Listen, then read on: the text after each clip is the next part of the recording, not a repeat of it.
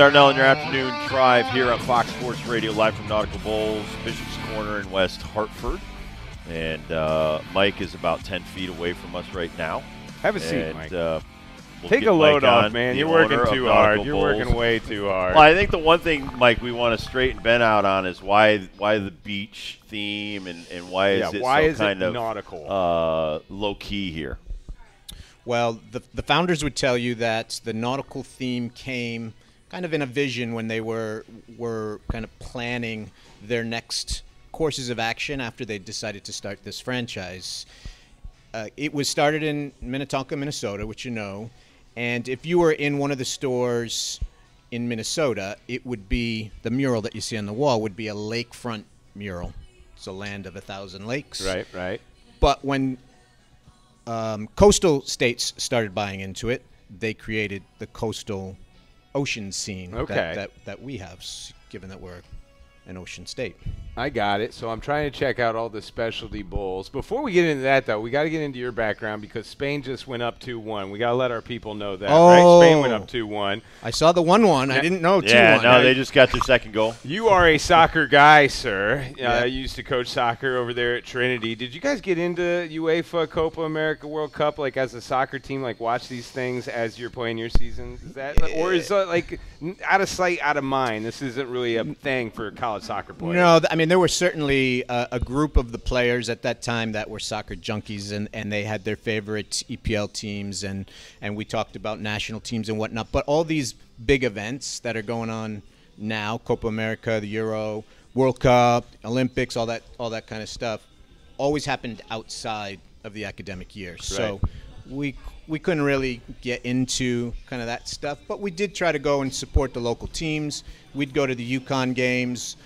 When it didn't interfere with our schedule, we'd go to the University of Hartford games. We went to the athletic games. So, you know, we did some stuff. And Mike's my age. I mean, soccer growing up here in Connecticut was way bigger than football in the 70s. I mean, that's, you know, again, you being a youngster, that's when pro soccer was actually bigger in this country. It's really hard to believe. It's hard to believe. Pele came here and played, and there were so many foreign-born players that came over here. And I saw his first game. Yeah, I grew up playing soccer more than football because our football team was terrible. Our soccer team was all wrestlers, basketball players, baseball players. You had such a great combination of athletes. And so around here, I lived in Avon. I've lived in West Simsbury, but West Hartford and here, this is like the Fairfield County. This and Fairfield County are two of the best soccer hubs in the state. And these kids go around the country and play soccer, and they are fantastic. So, half the people that have come in here in the last 2 hours that I've been here are wearing soccer jerseys. Those kids are all soccer players that you came through here. They're not wearing football. They're not wearing Giants or Jets. They're wearing, like, European soccer club stuff. So the question is, what the hell happened? Team USA men's soccer is terrible. We're not even out of the group stages. Dibs is yelling at everybody that we can. We talked about you a week ago. He's like, maybe Mike will know. We've never been good at Why aren't we good on the men's side in soccer? I think we are good, but we're constantly playing catch up. I mean, we're way better today than we were 10 years ago. But it seems like we're still behind. We're still behind. Our level of sophistication from an individual player's standpoint is different. You know, it's not the same. We're hardworking, and it gets us down the road, but it only gets us so far. Well, no, and the thing that, like, baseball has caught up in these foreign countries, we're over 35% now is Latin American in the major leagues. And, you know, European soccer, they have clubs. They have academies. These kids are doing what the Latinos are doing in baseball. They do in soccer. And that's why I just think we need that in this country, yet – they do travel soccer, and I have a really good friend that travels to Italy every year with a bunch of soccer clubs and stuff like that, and they compete over there, but they're still, you know, we just don't have, like, the concentration on the sport of soccer. It's like fourth or fifth on the list for the parents in this country. Part of it is our youth sports structure is big business. And it's talking to him. You're talking to him. I do travel baseball, so it's not the same in Europe, you know. So they can have those talent days and extract the top talent and try to develop them, and then some move on and some get released, some go to other clubs. But in the States, it's big business. But I like what you're talking about, the structure. Over there, they have junior leagues. It's like hockey in Canada. You have junior leagues, and you can work your way up to a higher level, a higher level, a higher level. We talk about this all the time, where some of the European soccer clubs, if you win and you're like at the lower, and I kind of like this. We want to do this in basketball. Yeah, you move up. You move up. You move up the ladder into a better league if you play better, or move down if you don't play well. Right. So that's one of the stories today is because of watching Cooper Flag yesterday. A lot of teams are already thinking about tanking the 2025 basketball season. Can you imagine? So in other countries, you can't do that. Right. Here, in the NBA next year, you might see teams not wanting to win. Right. You can win Hartford athletic tickets here for a big game on Friday, taking on the Charleston Battery, going to kick their butt. We also got Yankees tickets. We got Yargos tickets. We got tickets to Six Flags. Bunch of stuff going on at Nautical Bowls, but really it's all about the Bowls, my man. We have seen several athletes come in here, like Dib said. We have seen just a lot of moms bringing kids in here. It's a hot day. Plus, I thought Dibs' cousin came in with all those tattoos. Like, who was that dude? That dude was a heavy hitter. Was he just like right off of the construction site? No, he's a U.S. Postal guy. He just got off work. It feels like you know a lot of your customers already. You haven't been here that long. Tell us about just like the history of this spot, like when you guys when you decided to make the move for this franchise. Well, we looked at a lot of different locations before settling on this location, which we're thrilled to be here. Lot of traffic. It's a very busy retail center. But we looked in the center. We looked in Avon. We looked in Glastonbury, and this just seemed to be the right fit for us. And while I never have lived in West Hartford, I've spent so much time in West Hartford with youth sports that I almost felt like I was part of the community. And so we benefit from that. We have folks from the colleges, from the high schools, from the travel programs coming in, and there's just a natural connection. Talk about your stuff, though. Organic, all natural. I'll let you talk about this stuff. But my wife and my daughter, who are very athletic, my daughter's in lacrosse, plays tennis. They go to Nautical Bowls and they get stuff like that. So talk about this. People that want to be energized, they want to eat the right way. God, she's right now at 13. She's going 3 days a week to conditioning and 4 days a week to play lacrosse.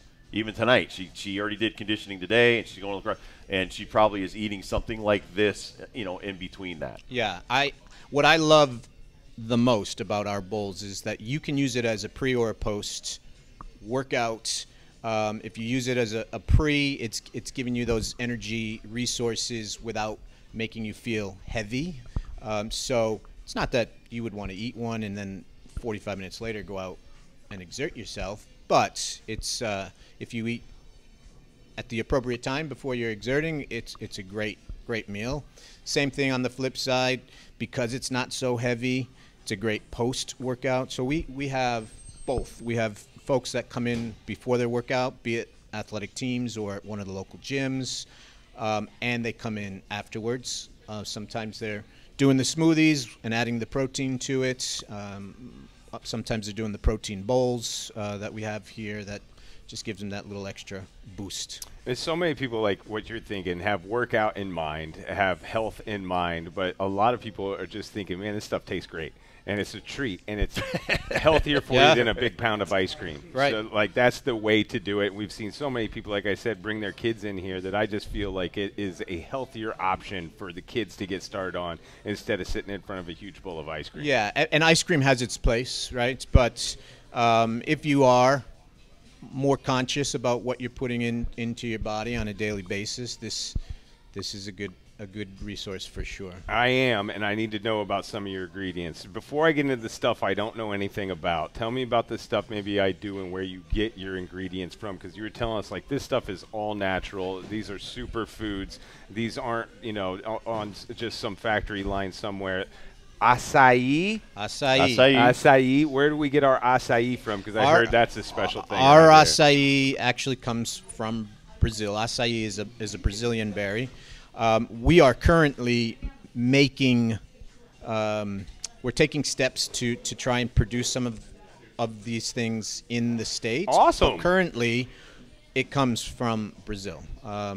and we have a vendor that supplies it for us. Our pitaya is from the States. Pitaya, Pitaya. That's the pink stuff, is what I call it. That's the fancy word for dragon fruit.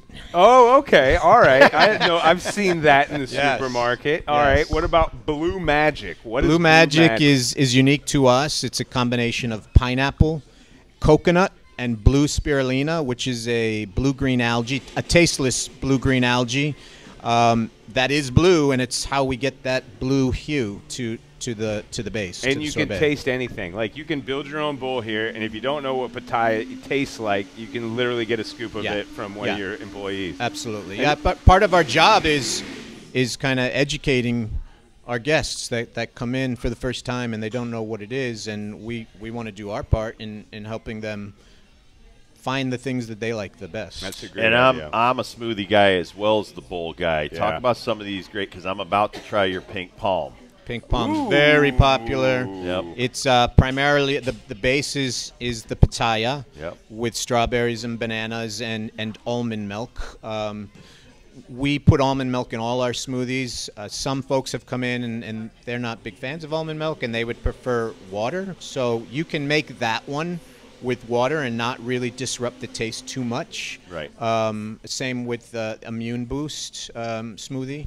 But some of the others, to keep its authentic taste, which they're all delicious, I would suggest keeping the almond milk in. Well, I love some of these.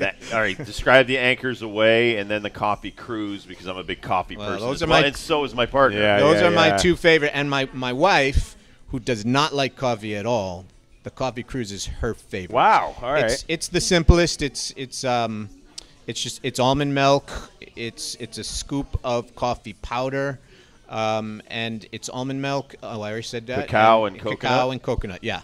And I'm ready to run through a wall for you. Great coffee taste. Those are some of my favorite ingredients right there. No. So there's a top secret bowl coming soon. What is the Weehaw Bowl? Can we let that out over the airwaves? Okay. Did he pronounce it right? Sure. Weehaw, the Weehaw Bowl, which is West Hartford. West Hartford. And we're just using the school colors of Hall High School, which will be Blue Magic. Okay. And Conard, which will be the pitaya. Oh, there you go. And then the coconut white, which is kind of the neutral colors. So it'll be the Weehaw Bowl to support both of those schools. Awesome. And you do catering for everything. Catering and events. We're at all the home games for the Hartford Athletic. Saw you out there, yeah. We what's up with the soccer community and you guys? I mean, besides you being a coach, it's like I think I'm naturally drawn in that direction. Is that the connection? But it just feels like this is the soccer hangout right here. Like, we've seen so many soccer people. Last time I saw you was at Hartford Athletic. Yeah, and then, I mean, on any given day, so I still coach in one of the local clubs, and any given day we've got a fair amount of my players in here as well. There you go. As well as some of the other club members. What is like the soccer summer diet? What do you tell your players as far as a training regimen? Come eat at Nautical Bowls. Yep. This is actually great stuff right here. I mean, it is part of the diet for sure, and it's obviously days like this, it's tremendous. It's essential. Hydration, right? Yeah, so you gotta just and maybe when they go out to do their training, if I'm working with them in the morning, we have small groups that will train in the morning, which it's early before it gets too hot, and they're just constant water breaks, and then something really good for you to help you in that recovery process right afterwards. And this is great, but there are other great things too. Mike, love you, man. Thank you so much for having us here again, and appreciate what you do for the community. Thank you. All right, we'll take a quick break. We'll come back. We'll do First Dibs question of the day next on the Rob Dibble Show with Ben Darnell on your afternoon drive on Fox Sports Radio. We're live.